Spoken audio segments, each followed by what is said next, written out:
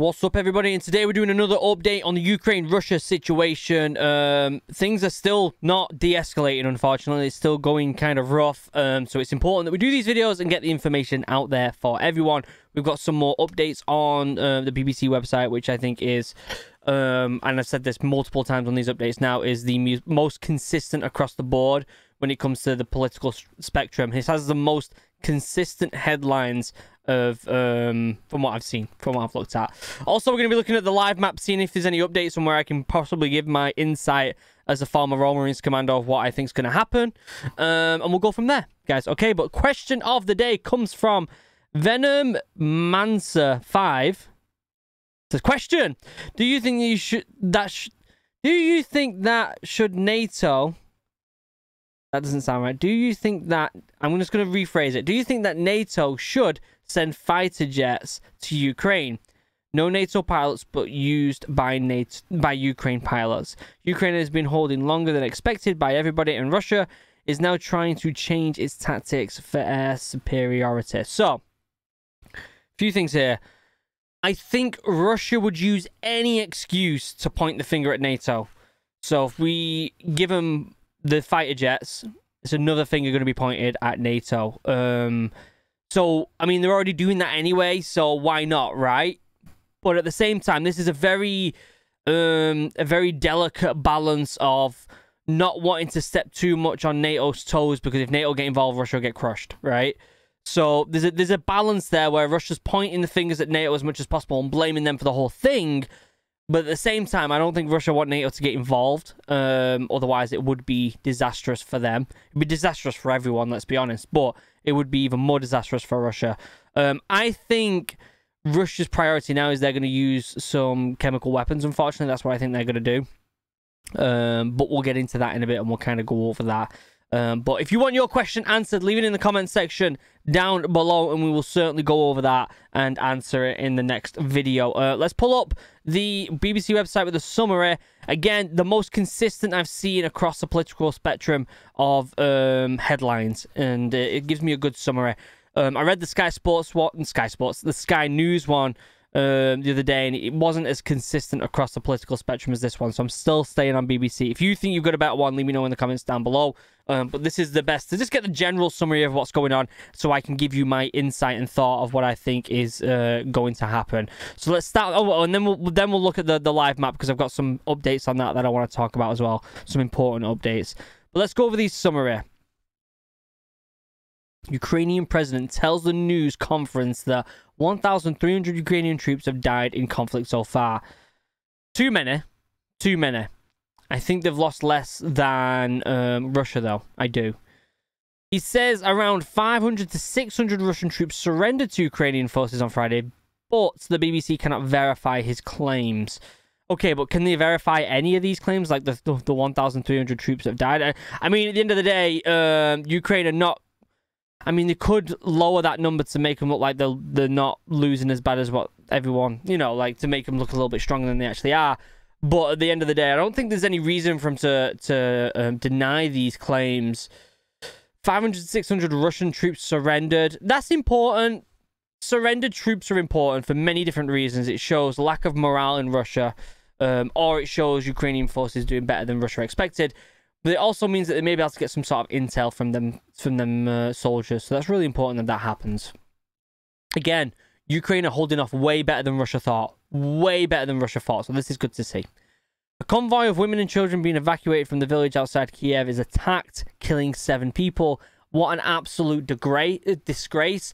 Any Russian soldiers seen attacking civvies needs to be needs to be taken accountable, right? They need to be taken accountable for their actions. It's ridiculous. It's ridiculous. If I was in the military and my commander told me to kill innocent civvies, I would say no. I would be like, no, I'm not doing it. So I know everyone's pointing the finger at Putin, but any Russian soldiers doing that, no, you're just as bad as Putin. Okay, so you know we've got to hold them accountable. We've got to hold them accountable. Everyone's pointing the fingers at Putin, and there's a lot of footage of Russian soldiers saying, I don't know why I'm here, I don't want to fight this war. That's okay for them people, individuals, but the ones that are killing civvies, they need to be taken accountable just as much as Putin is. It's an absolute disgrace. A military airfield south of Kiev is hit by missiles as reports suggest the bulk of Russian forces are just 25 kilometers from the city. This is important. We will go over the live map and talk more about this one in a minute because there are some live updates around Kiev that I kind of want to go over. Some things that I predicted would happen, some things that I didn't. So I definitely want to go over that and see what's going on there. French president and German chancellor urged Russia President Vladimir Putin to agree a ceasefire. It's not going to happen. It's not going to happen. They can urge it as much as possible, but Putin won't do it. People in the city of Mariupol are said to be enduring freezing temperatures with no power and little food and water. Again, we kind of went over that in the last video, how, in my opinion, NATO should be really kind of keeping an eye on the humanitarian aspects of this now. Obviously, they can give as many weapons to the Ukraine forces as possible. But in my opinion, we really need to focus on the humanitarian, getting these people out of Ukraine into safe countries, not redirected to Russia, like Russia are manipulating these people and doing war crimes. What they're doing, if you don't know, is Russia are turning around and saying, look, if you want evacuation out of the city, you can do that. But the evacuation routes that Russia are giving, send them to Russia. We don't want that. That is a terrible, bad thing that is definitely, in my opinion, a war crime. So they need to be evacuated into a safe country where they feel safe and supported, and they can be given the appropriate supplies to live and thrive their lives, right? Until things kind of settle down, if they will settle down. Okay. We've been over that, so we're gonna look at some of these headlines, and we're gonna go over to the live map. Okay. Polish teenager starts website to help Ukrainians start new schools. Fantastic. It's good to see. Satellite photos show destruction of residential areas in Mariupol. Look at the state of that. Sheesh. Before and after. What a state. Shocking, isn't it? Mariupol aid convoy. Sorry, guys, I do have dyslexia. Still on its way. Earlier, we reported that a convoy including humanitarian aid and buses for evacuating civilians were on their way to several Ukrainian cities. Ukrainian officials said evacuations were continuing from several population centers in Kiev region, although they accused Russian forces of firing on one convoy from the village, killing 7 people. Of course they did. Meanwhile, blah, blah, blah, blah.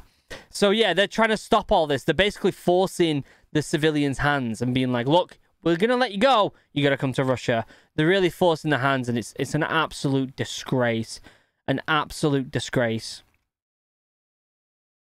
Nice to see the all of Europe, all of the world, pretty much, apart from the odd one or two countries that are obviously in the back pockets with Russia, are supporting Ukraine.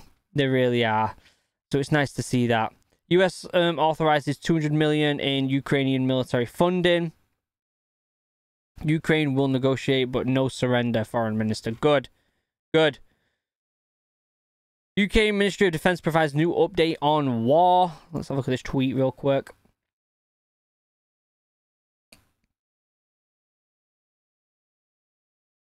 Here we go. President Putin has publicly welcomed the recruitment of 16,000 mostly Middle Eastern volunteers to support his invasion of Ukraine. Syrian mercenaries have deployed alongside Russian proxy forces in Libya since late 2020. This follows earlier reporting that Russia will also be planning to deploy experienced mercenaries from Russian private military companies to support the invasion. Russia this week has also been forced to acknowledge the use of conscript soldiers in its operation against Ukraine. As losses mount, Russia will be forced to draw on alternative sources to reinforce their overstretched regular force. So what I think should happen here, if there's any mercenaries coming out of that country, they need to be held accountable as well. If Syria, the country, letting these people, these mercenaries, go over to Russia, they need to be held accountable. They really do. I've seen a lot about this recently about, you know, Russia hiring people, basically. It's shocking, but it's expected, right? It's expected. These countries that don't have much money, there's going to be a lot of people who want money, who want to, you know, protect themselves, or maybe just hate the Western ideology, are definitely going to fight with Russia on this one. Let's have a look here. More stuff about the Chelsea Football Club owner, or soon-to-be previous owner, because he's got to sell it now. Anti-war protests around the country. We're seeing it in football. We're seeing it all over the place. Beautiful to see. Beautiful to see. Hyundai suspends Chelsea sponsor deal. Hyundai were on the shoulder of Chelsea. We know that the mobile company 3 have taken away their main sponsor off the kit, and that Hyundai now have as well. It's going to be interesting to see what happens there, because although this is more, you know, a sport thing and it doesn't really harm people, it's definitely showing the consequences of being friends with these people who are dangerous, like Putin, right? Anyway, let's move over to the live map. Up here in Kiev, we haven't really talked much about down here. Russian forces are definitely making their way down here and doing really well. Let me refresh this actually so I can get the best updates, the live updates. But I want to talk about the areas that Russia have been taking in. Let me talk about this right-hand side real quick. I predicted that there was a spurt that was going here and here, and I predicted this ground would basically be covered like this, and Russia would hold it like that. However, they haven't done that, and I don't know why. They might be breaking it down even more, but it's obvious that we've basically these two spurts that I've been talking about for a very long time, right here.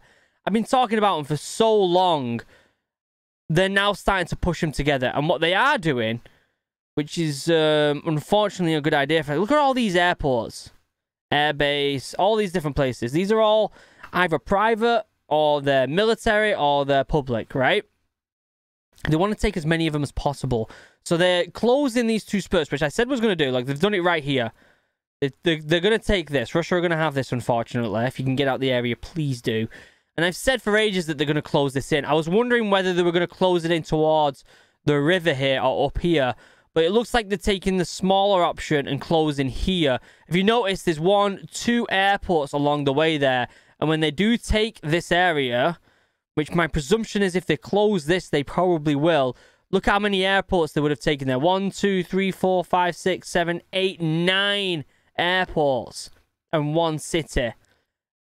A big win for Russia. A big loss for Ukraine and the rest of the world, unfortunately. And drastic. Let's see what it says here. Video of Ukrainian artillery shelling Russian army. Ukrainian intelligence. Russian forces target a convoy of this. So this was the civilian convoy around here. Heartbreaking to see. Widespread damage. Village in Kiev region after Russian army attack. So they're still pushing this way. Widespread damage. Oh, that's the same one. Must be just... Oh, okay. Yeah.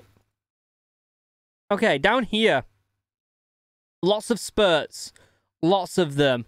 I can't predict what's going on here now. This part here wasn't here last time. Or not to the extent of what it is now. So this is new right here. What I think might be happening... Obviously, they're trying to take Kiev. That's their goal, right? Is they're trying to take Kiev. Is they're probably going to try and swing ground. They're probably going to try and take this little bit they've got here. And I think they're going to try and do that. Basically. And if they did that, which I would hate to say, they've taken all of the, basically all the western side of the city. So any supplies that are coming this way, anything that's aiding them, let's see what this says. Widespread damage, 20 buses with people evacuated. So look, there's people evacuating down this area. And they're looking like to try and push around the city. They want to surround the city. An old school tactic. They're probably going to try and do that. At this point, guys, let me give you my full opinion. At this point, I don't think Russia are going to win this. I don't. Get away, fly. Russia, obviously, are very dangerous. But Ukraine have done what we all wanted them to do. Put up a good fight. And they're doing that. They really are. Well done, Ukraine. You're doing amazing. Keep up the good work. But there's a lot more fighting to go. And it's going to get even more dangerous. At the end of the day, you can see on this map, Russia are still taking ground. They're still fighting. And they're still taking ground. Which is not what we want. It's just taking them longer than they think. It's been nearly 2 weeks now. Or maybe it's been over 2 weeks. They said it was going to take 2 weeks to take Ukraine. Look at the land they've taken compared to the rest of Ukraine. There's still a long way to go. Russia are losing. They're losing, but there's still a long way to go. And they are still gaining. They are still gaining. So they need to... Ukraine needs to be really careful here. and basically not be like, all right, they're losing, let's relax a little bit. They need to put up even more of a fight now to kick them out as much as possible. Because this is going to... I tell you what, this has changed the world forever, this. I want people to understand this on this video now. This war in Ukraine has now changed the world. Putin is done for now. His own people, a lot of his own people don't like him. I watched a video the other day where there's a lot of people in Russia who don't even know there's a war going on. But Russia's lost the people now. He's getting old. He's lost the people. He's on his way out. He is. This was his last-ditch effort to do something, to bring the Soviet Union back. And he's failing. He's failing, thank God. And I'm worried that they're going to start using chemical warfare and other means to get through this because they're struggling, which I would not put past Russia. Would not put it past them. So be very careful, guys. If you are in Ukraine, you know, I do these videos for everyone, people in Europe, people in the US, especially for people in Ukraine. If you don't have this information, if you're struggling to get this information, these videos are for you. Stay safe. Piece of Russian self-propelled artillery was destroyed by Chernihiv region. I'm so bad at these names. I am. At this point, we need to be careful what's going on in surrounding countries. U.S. military aid to Ukraine includes anti-aircraft. Fantastic. Let's look at the most recent one, 33 minutes ago. Israeli Prime Minister spoke on the phone with Ukraine President for more than an hour to discuss the efforts to reach a ceasefire. Since the beginning of the Butcher operation, 67 people have been burned near the church. Unbelievable. Where's that? Jeez. That's heartbreaking. Russian MLRS was destroyed by Ukraine drone. Boom! Let's go. Go on. Get it. Go on, get it. Go on. Get it. Yeah. So that's my prediction here in Kiev. Down here, I don't really have much of a prediction apart from these spurts coming out. They've been trying to take more, and they are taking more ground down here, right? And the southern eastern area. They are taking the ground. They are putting up the fight. But Ukraine are really kicking them when they're down. They really are, and I want to see more of it. I want to see more of it. I want Russia to pay for what they've done, and I want them to stop brainwashing people and telling them that everything is all well and good and this is just a special operation or whatever it is. Ukraine, you're doing great. Keep up the good work. That's pretty much the update for now. Let me see if anything's been updated on here before we leave. Breaking. 13,000 Ukrainians evacuated through humanitarian corridors on Saturday. Yes! About 13,000 Ukrainians were evacuated through humanitarian corridors on Saturday. Ukraine's Deputy Prime Minister has said almost twice the number who managed to leave on Friday. In an online message, he said no one had managed to leave the besieged city of Mariupol, blaming this on obstruction by Russian forces. Moscow had earlier accused Ukrainian forces of intentionally trapping people there. Amazing. This is what I want to see. I've been saying this on these videos many, many times. Guys, the humanitarian aspect is key. We need to look after the people of Ukraine. We need to keep them safe. We need to keep the children safe, the women safe, the older people safe, and then support the people fighting through giving them supplies. And that's not just weapons, that's food, that's water, that's any supply they need. This is fantastic to see, guys. Russia are losing, Ukraine are kicking ass, and that's what I want to see. It's what I want to see. And I'm fed up of Russia bullying people, because after this, Russia are done. Their economy is done for. Done for, guys. Members, you're beautiful. I love you. I couldn't do this without you. Thank you for being awesome, guys. I really do love you. Probably going to do a live stream tomorrow. We'll see. We'll see. We might do a little cheeky live stream update on the whole Ukraine situation and kind of go over some questions that you guys might have and any insight that I could possibly give. If you are watching this from Ukraine or surrounding countries, again, like I've said over and over again, if you're from Ukraine, you should be trying to get out. Get out. Just get out. Unless you're able to fight, get out. If you're in surrounding countries, always have a plan B. Protect your family. Keep the children and women and the old people safe. If you're young, if you're healthy and you can fight, then fight, do it. But stay safe, guys, okay? Please stay safe. What's most important is that the humanitarian aspects are done for. And when I say fight, there's plenty of ways you can do that. It's giving supplies. It's escorting refugees out. It's processing refugees. It's homing refugees. It's giving refugees supplies. It's going out and giving supplies to soldiers. Do what you can to help, guys, if you're in the surrounding area. But please, for the love of God, please be safe. It's the most important. Everyone else in the world, have a plan B. Them preppers aren't looking so crazy anymore, are they, guys? Until next time, all my socials down below. If you need to get hold of me, Twitter, Instagram, links down below. The best way to reach me is through messages on Instagram and Twitter. Other than that, I love you all. I will see you in tomorrow's video. Please stay safe. Have a wonderful day. Goodbye.